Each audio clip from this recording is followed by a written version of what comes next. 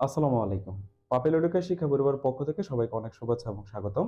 আজকের ক্লাসে আমাদের চূড়ান্ত সাজেশন থেকে খুবই গুরুত্বপূর্ণ একটা প্রশ্ন আলোচনা করব। আপনারা যারা এখন পর্যন্ত আমাদের চূড়ান্ত সুপার সাজেশনটা সংগ্রহ করেন নাই, তারা অবশ্যই অতি দ্রুত আমাদের চূড়ান্ত সুপার সাজেশনটি সংগ্রহ করবেন। আর সেই ক্ষেত্রে আপনি আমাদের পেজে অথবা স্ক্রিনে দেওয়া নাম্বারে যোগাযোগ করতে পারেন। আর আমাদের যে অনলাইন প্রোগ্রামটা আছে, সেই অনলাইন প্রোগ্রামে আমাদের চূড়ান্ত সাজেশনের প্রত্যেকটা ম্যাথ খুব সুন্দর করে লেকচার আকারে দেওয়া আছে, যেটা আপনি আজকে দেখবেন। ঠিক আছে, তো চলুন আজকে আমরা যে বিষয়টা বা যে ম্যাথটা সলভ করবো সেটা একটু দেখি। তো এই ম্যাথটা খুবই গুরুত্বপূর্ণ আমাদের জন্য, এবং এই অধ্যায়ের যে ম্যাথগুলো আছে এগুলো কিন্তু আমাদের কাছে একটু কঠিন লাগে, কিন্তু আমি আজকে খুব সহজে এই ম্যাথটা আপনাদেরকে বুঝিয়ে দেওয়ার চেষ্টা করব। তো প্রথমে দেখেন যে একটা দ্বারা দেওয়া আছে আমাদের, এবং এই দ্বারা সমান প্রমাণ করতে বলছে 3e। আপনারা ই সমান কিন্তু একটা দ্বারা পড়েছেন, তাই না? এবং এর ভ্যালুটাও কিন্তু আপনাদের মাথায় আছে। আচ্ছা, তো এখন খেয়াল করি, আমি যদি আমি যদি এই দ্বারার n তম পদ বের করতে চাই, কি লিখতে হবে এটা দেখেন তো। লেফট হ্যান্ড সাইড, দ্বারাটির n তম পদ সমান সমান, একটু খেয়াল করেন এটা n তম পদটা কত হয়। আমরা একটু দেখতে পাচ্ছি এখানে, দেখেন দ্বারাটা কিভাবে অগ্রসর হচ্ছে। এখানে 2/1 ফ্যাক্টোরিয়াল, এখানে হচ্ছে 2 + 4 divided by 2 factorial, 2 + 4 + 6 divide by 3 factorial. তাহলে পরের পদটা কি হবে? পরের পদটা অবশ্যই হবে 2 + 4 + 6 + 8 ডিভাইডেড বাই 4 ফ্যাক্টোরিয়াল। মানে উপরে যে সংখ্যাগুলো দেওয়া আছে, আপনি যদি লবের সংখ্যাটা চিন্তা করেন, এগুলো হচ্ছে কিন্তু জোড় সংখ্যা, মানে জোড় সংখ্যাগুলো যোগ আকারে দেওয়া আছে। আর নিচে 3 ফ্যাক্টোরিয়াল, 4 ফ্যাক্টোরিয়াল, 5 ফ্যাক্টোরিয়াল, মানে এটা যদি আমরা n তম চিন্তা করি, তাহলে অবশ্যই সেখানে আমরা কি লিখবো? n factorial. তাহলে আমরা এখানে লিখতে পারি দ্বারাটির n তম পদ সমান সমান উপরে হচ্ছে জোড় সংখ্যাগুলা। তাহলে জোড় সংখ্যা কত? 2 + 4 + 6 + 8, এইভাবে 2n পর্যন্ত। এখন বলতে পারেন স্যার আপনি 2n কেন বললেন? স্যার এটা যেহেতু জোড় সংখ্যা সেই জন্য আমরা 2n লিখছি, কারণ 2n দ্বারা বোঝায় এটা একটা জোড় সংখ্যা। আর নিচে আমরা কি লিখবো? n factorial. আমরা এখানে নিচে কি লিখতেছি? n factorial. ক্লিয়ার? আচ্ছা, এরপরে আসেন, আমরা উপর থেকে যদি দুইটা কমন নেই, উপর থেকে আমরা 2 কমন নিতে পারি। 2 কমন নিলে আমাদের কত হয় দেখেন তো। 1 প্লাস, আপনি 2 নিয়ে গেলে এখানে 1 থাকবে, এখানে থাকবে 2 + 3 + 4, এইভাবে এখান থেকে 2 নিয়ে গেলে শুধু n থাকবে, আর নিচে হচ্ছে n ফ্যাক্টোরিয়াল। আশা করি বুঝতে পারছি। এরপরে আসেন, এখন আমরা যে ধারাটা পেলাম 1 2 3 4 এভাবে n পর্যন্ত, তো এই রকম স্বাভাবিক সংখ্যার যে দ্বারা তাদের সমষ্টি বের করার কিন্তু একটা সূত্র আমরা জানি। সেই সূত্রটা হচ্ছে আমি একটু বলি, যে কোনো স্বাভাবিক সংখ্যার সমষ্টি বের করার সূত্র হচ্ছে আমাদের এটা, বা এই দ্বারা সমান আপনি সমষ্টি সূত্র লিখতে পারেন n × n + 1 / 2। ঠিক আছে, তাহলে এই যে আমাদের যে স্বাভাবিক দ্বারাটা এখানে দেওয়া আছে 1 + 2 + 3 + 4, এইভাবে যদি আপনি n পর্যন্ত যান, তাহলে তাদের সমষ্টি বের করার সূত্র হচ্ছে আমাদের n × n + 1 / 2। তাহলে এই যে এইটুকুর পরিবর্তে তাদের সমষ্টির সূত্রটাকে আমি লিখতে পারি। আচ্ছা, তো লিখে দেই। নিচে আমরা n ফ্যাক্টোরিয়াল লিখবো, আর উপরে 2 ইনটু, খেয়াল করেন তাহলে এইটুকু সমষ্টি হচ্ছে এই যে এটা। তো লিখে দিই আমরা n × n + 1 / 2। ক্লিয়ার? আচ্ছা, এখন আপনি এই 2 আর এই 2 ক্যান্সেল করে দেন। ক্যান্সেল করে দেওয়ার পরে দেখেন কি থাকে, n × n + 1, আর নিচে হচ্ছে আমাদের n ফ্যাক্টোরিয়াল। আমরা কি এইরকম একটা ফরম্যাট নিতে পারি? আচ্ছা, এখন এই যে আমরা যেখানে n ফ্যাক্টোরিয়াল লিখছি, এই n ফ্যাক্টোরিয়ালকে আমরা একটু চেঞ্জ করে এরকম ভাবে লিখতে পারি। দেখেন এটাকে কিন্তু লেখা যায় আপনার n × n - 1 ফ্যাক্টোরিয়াল। সাপোজ মনে করেন আপনার লেখা আছে 8 ফ্যাক্টোরিয়াল, আপনি কিন্তু চাইলে এটাকে লিখতে পারেন 8 × 7 ফ্যাক্টোরিয়াল। তাহলে এই যে 7টা যে আনছেন, এটাকে 8 থেকে 1 কম, দ্যাট মিন্স আপনি কিন্তু এটাকে এইভাবে লিখছেন 8 × 8 - 1 ফ্যাক্টোরিয়াল। সেম ভাবে আমরা n ফ্যাক্টোরিয়ালটাকে এই ফরম্যাটে দেখেন এখানে লিখলাম। তাহলে আমরা উপরের n আর নিচের n টা কেটে দিতে পারি। আচ্ছা, এখন আমরা আরেকটা বিষয় একটু লিখি এখানে। দেখেন আমাদের উপরে ছিল n + 1, আমাদের উপরে কত ছিল, n প্লাস 1 ছিল। আচ্ছা, তো এখান থেকে ধরেন আমি 1 বিয়োগ করে দিলাম, তাহলে অবশ্যই আমাকে কি করতে হবে, 1 যোগ করে দিতে হবে। মানে আমরা এখানে উপরে যে আমার n প্লাস 1 ছিল সেইটাকে আমি একটু মডিফাই করতে চাচ্ছি।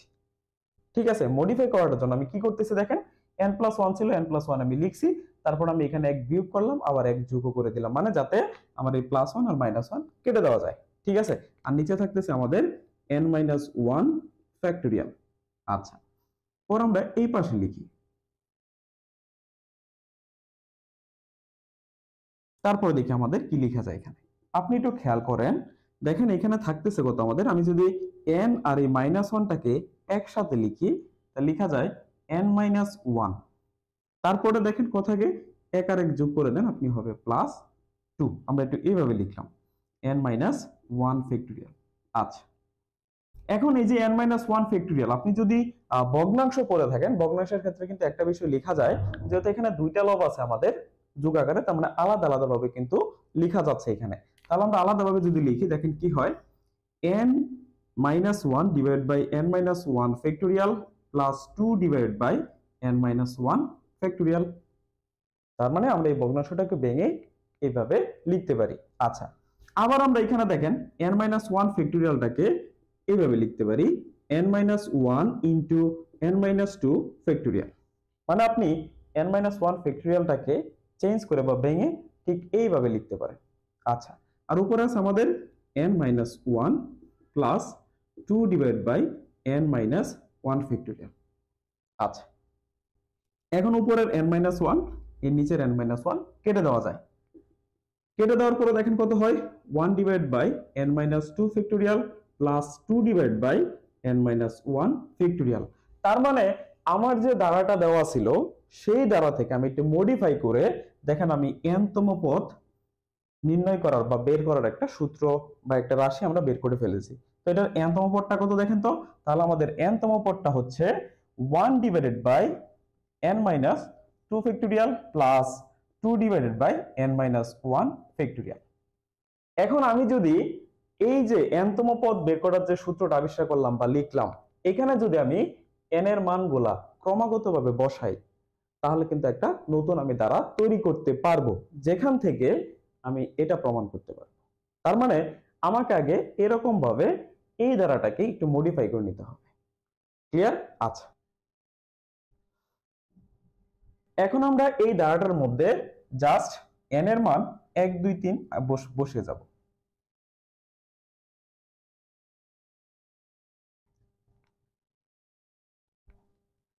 তাহলে আমরা এখানে দ্বারাটার মধ্যে জাস্ট লিখে যাই, দেখেন এই কথাটা লিখবেন n is equal to 1 2 3 4 বসিয়ে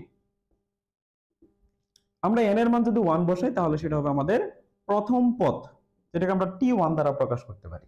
আচ্ছা, তাহলে প্রথম পদটা কত হয়, আমরা যদি n এর মান 1 বসাই তাহলে আপনার দেখেন 1 divided by 1 minus 2 factorial plus 2 divided by 1 minus 1 factorial. ঠিক আছে, তো এখানে আমরা যদি হিসাব করি কত আসে, এখান থেকে চলে আসবে 1 মাইনাস মানে এখানে মাইনাস 1 ফ্যাক্টোরিয়াল, দ্যাট মিন্স এখানে টোটালটা কত হয়ে যাচ্ছে 0। আচ্ছা, আর এখানে হচ্ছে দেখেন 2 বাই 0 ফ্যাক্টোরিয়াল। এখন 0 ফ্যাক্টোরিয়াল ভ্যালু হচ্ছে 1, তাহলে আমরা বলতে পারি 0 প্লাস 2 থাকতেছে না আমাদের এখানে, বলেন তো আমাদের এখানে থাকতেছে কত, 2 by 0 factorial, R 0 factorial value যেহেতু 1, তার মানে আপনি এখানে 1 লিখতে পারেন। ক্লিয়ার? আচ্ছা, এরপরে দ্বিতীয় পদ, এখন জাস্ট আমরা খালি পদগুলো লিখে যাচ্ছি। দ্বিতীয় পদ t2 সমান সমান আপনি n এর মান এখন 2 বসাবেন, তাহলে 1 বাই হিসাব করেন এখানে কত হয় 0 ফ্যাক্টোরিয়াল, আর এইখানে যদি আমরা হিসাব করি তাহলে এখানে হবে আমাদের 2 বাই 1 ফ্যাক্টোরিয়াল। বলেন কিভাবে, আপনি এখানে n এর মান 2 বসান, তাই 2 মাইনাস 1 মানে 1 থাকে, তার মানে 1 ফ্যাক্টোরিয়াল। ঠিক আছে, আচ্ছা, তো এখানে 0 ফ্যাক্টোরিয়াল মানে তো 1ই, তার মানে আপনি এটাকে এইভাবে লিখতে পারেন যে 2 1 প্লাস 2 বাই 1 ফ্যাক্টোরিয়াল। ক্লিয়ার? আচ্ছা, এরপর আপনি লিখেন তৃতীয় পদ t3 ইজ ইকুয়াল টু, দেখেন আমরা তৃতীয় পদটা যদি লিখি, তৃতীয় পদ কি হয়, n এর মান আপনি 3 বসান, তাহলে 3 বসালে কি হবে 1 বাই 3 মাইনাস 2, দ্যাট মিন্স এখানে কত হয় 1 ফ্যাক্টোরিয়াল। সেম ভাবে এখানে আমাদের কত আসতেছে দেখেন তো, 2 divided by 3 minus 1, that means হবে এখানে 2 ফ্যাক্টোরিয়াল। ক্লিয়ার? আচ্ছা, এইভাবে আপনি চতুর্থ পদ বের করতে পারেন। চতুর্থ পদ T4 দেখি কত আসে আমাদের, তাহলে এখানে আসবে 1/2 ফ্যাক্টোরিয়াল প্লাস 2/3 ফ্যাক্টোরিয়াল। এইভাবে আপনি যদি মান বসাইতেই থাকেন তাহলে ইনফিনিটি পর্যন্ত কিন্তু আপনার পদগুলা আসতেই থাকবে। ঠিক আছে, তাহলে সুতরাং সমস্ত পদের যতগুলো পদ আসবে কি, সমস্ত পদের সমষ্টি